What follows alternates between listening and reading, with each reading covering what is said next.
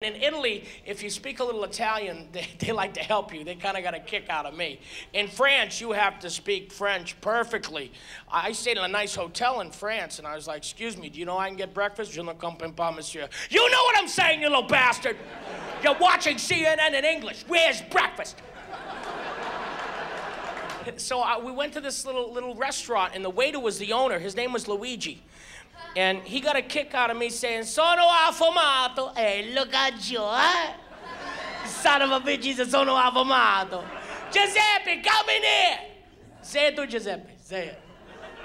Sono affumato. Hey, look at you, huh? We're gonna feed you, you're gonna explode all over the wall.